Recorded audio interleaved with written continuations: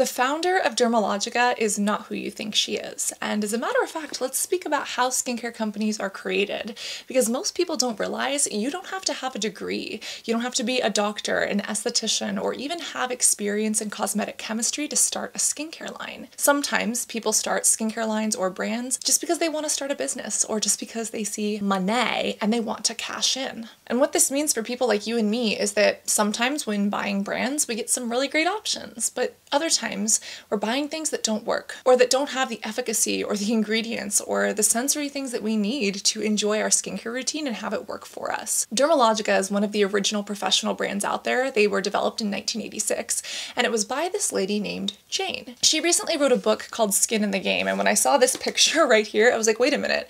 Is that Ellen DeGeneres? No, this is not Ellen DeGeneres. And I realized that I recognized her from an award that Obama gave her back in 2016. She was awarded a Presidential Ambassador for Global Entrepreneurship. And while that sounds great, at the same time I was wondering, what is the story behind Dermalogica? Who really is Jane? What is this about putting your skin in the game? And is she really who she says she is? Dermalogica asked me to come speak at their headquarters. And I thought that this was the perfect time to do a little bit of investigative research, find out what's really going on behind the scenes.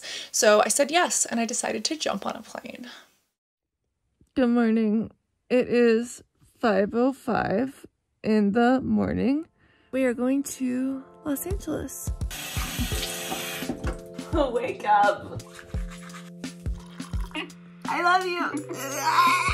Much of the beauty industry thrives off of making us feel insecure about ourselves, as opposed to saying, hey, maybe this is a choice, or maybe this is something for health and hygiene, but it's not purely image-based, and maybe you could enjoy doing skincare as well. And the first brand that really adopted this was Dermalogica, and basically said, we care about what's going on someone's face, and actually even deeper than their skin, about how they feel, who they are, because a skin therapist actually gives time and attention to those things. Dermalogica was actually one of the first brands that I ever used in aesthetics school. There were a couple that we had, but I've never fully understood where the line came from and who are the people behind it.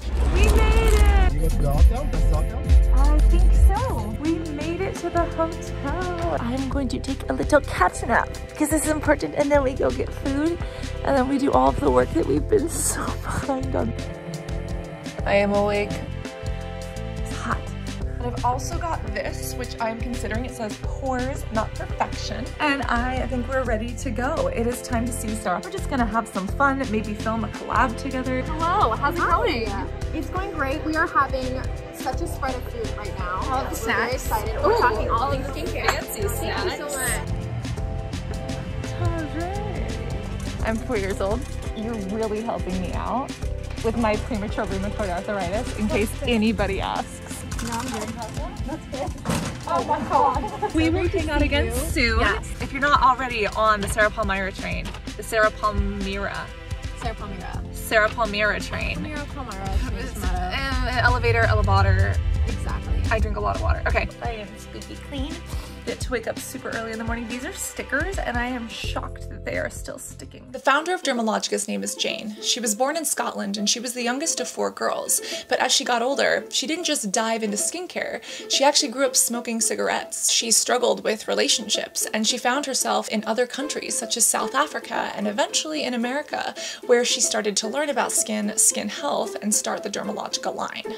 But even as I was preparing for the next day to speak, I was wondering, who is Jane? Is she going to completely ignore me? Is she even going to know who I am? Will she be nice and speak to me and other people? And what are her favorite skincare products? Why did she launch this brand? And does she still smoke cigarettes? When first walking into the Dermalogica headquarters, we had to do those rapid COVID tests to make sure that everyone was safe. And I was actually pretty impressed by just the amount of safeguards that they had. And as we started to walk in, I didn't even realize that Dermalogica shares their headquarters with the Dermal Institute. It's basically an elevated skin school that Jane started. When the line was founded, they didn't just want this to be products. It's deeper than that. They wanted people to have access to quality quality education to understanding skin. And something that Jane said later that day was that sometimes it's just about having someone touch your face, and that can be so healing for somebody who needs it. And as we walked through the facility, I actually saw a whole bunch of the Dermalogica products that I had recognized either from aesthetic school or from my own routine. And with full transparency, there are some Dermalogica products that I don't like, and there's some that I absolutely adore, such as the Pre-Cleanse and the Daily Microfoliant. And when just looking at these walls, I guess I didn't realize how extensive the lines really were. You know, they have the Clear Start line for acne, they have the professional line, and then as an esthetician, any esthetician who's licensed and certified can actually go and purchase professional products, such as advanced chemical peels, which I really wanted to try out, but I didn't purchase any just because they wouldn't fit in my suitcase. But it was really interesting to see all of these things laid out. Now, these were the products that were shown, but behind closed doors, there's actually a lot more going on.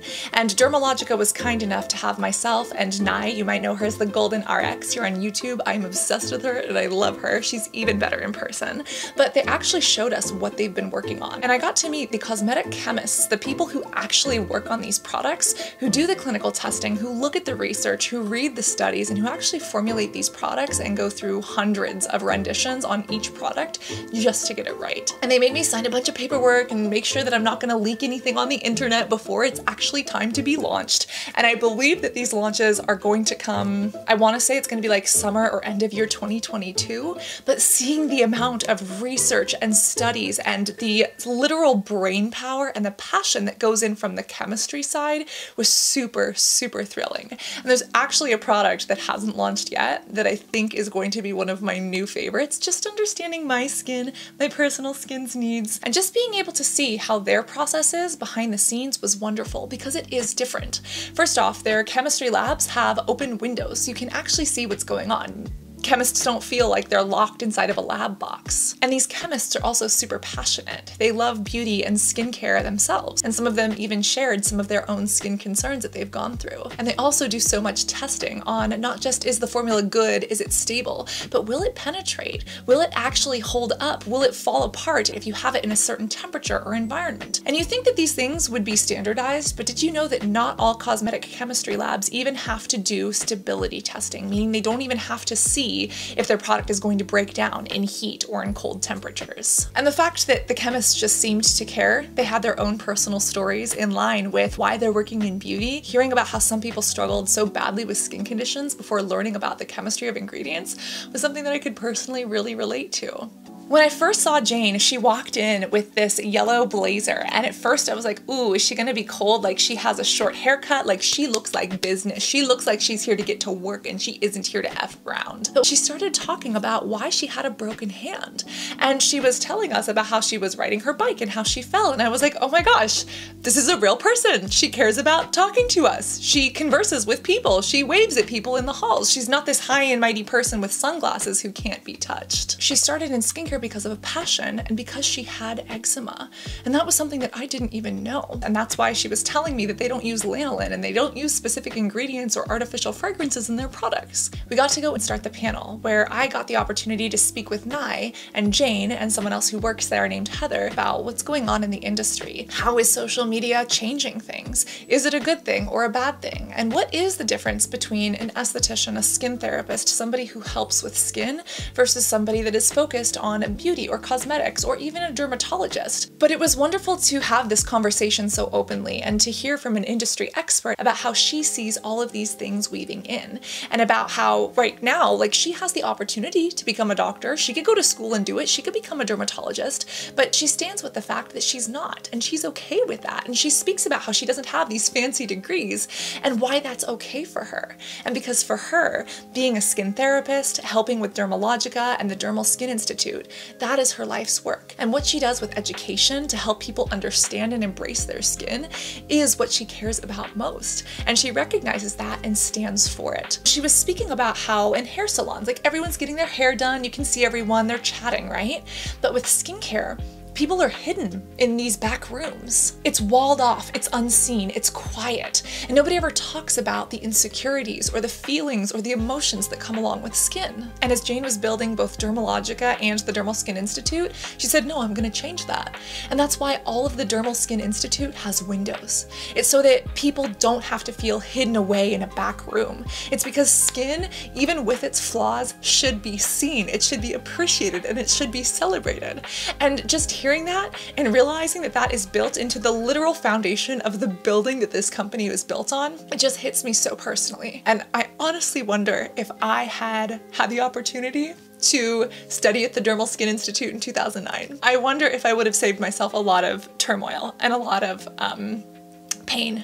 But at the same time, I think that that pain is what has given me power. And hearing Jane talk about her pain and the things that she has gone through, which, oh my God, this book gets deep. It is just a beautiful reminder that we can turn that into a passion. And in Jane's instance, a literal brand, an education hub, and even a charity. 100% of this book's proceeds go to charity. Found LA is a charity she started to help others in the industry because she wants to give back. And to even see that once Dermalogica started growing, you get offers to get bought once you've had some sort of success, right? And so many companies wanted to come in and just buy Dermalogica and take it off of Jane's hands. And she said, nah, I will only work with people who keep this goal, this mission, this philosophy in mind. And Unilever ended up being that partner, and they said, okay, we're gonna give you money, we're gonna give you resources, we're gonna give you chemists, we're gonna give you all of the supply chains and the good things, but you get to still run this just the way you do. And to see that she didn't let money or attention or fame change her as a person, and that even once she got that large brand partner, they didn't come in and change everything about her or what she does. They just made it easier for the people at Dermalogica and on Jane's team and at the Dermal Skin Institute to do what they already do. That was revolutionary to me because it shows us what's possible. And I wasn't expecting this. I don't think Nye was either, but they also gave us facials. And you guys, as someone who gives facials, as someone who helps with others, it is an honor and a blessing to put my hands on someone else's skin and to hear them out and to touch their texture and to celebrate it and to help them with it. But it isn't always often that I get to have my face touched or that I get to go in for a facial, right? And they ended up surprising us with facials, and it was a truly wonderful and emotional experience that I wasn't anticipating.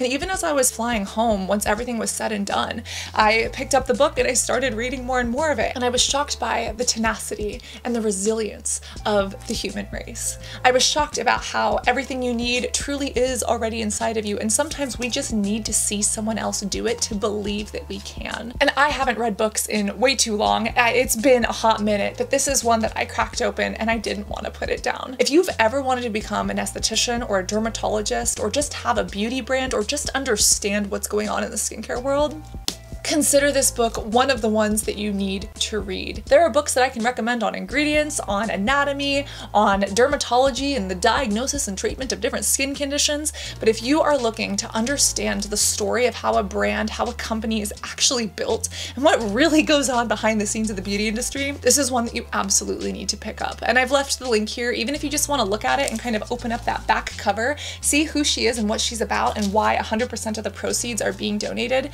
Even if you want to buy yourself a gift or buy this for someone else just because you want to do something that donates to charity, just like a favorite moisturizer or a favorite sunscreen, this is something that I cannot recommend enough. I also want to just thank Dermalogica for being so open with me, for literally letting me pick apart and expose everything. Like, I was asking like really difficult questions to the chemists. I hope they didn't feel attacked because I felt like I was like really going in deep, and they met me with answers at every step of the way. I'm so grateful that not only they partnered with us on this and this experience, but they're also putting this forward into the world as something they believe in. And it's really not the brand that's so great, it's the people behind the brand. If you want to get inspired, if you want to put your own skin in the game, this is where you can do it. So no, the founder of Dermalogica is not who you think she is. She may currently have a broken wrist, but it is healing, just the way she has helped heal so many other people's skin through her products or just through the education and the inspiration that is literally created and cultivated at the Dermal Skin Institute. I've left the link there, and as always, the comments box is open. So if you've got requests, if you've got questions, or if you just want to put your own skin in the game and share your own skin story, that space is there for you because this space is ours. Make sure that like button is hit, make sure you subscribe if you haven't already, and always remember to be beautiful both inside and out. I love you, and I cannot wait to see you in this next video. Love you guys. Bye.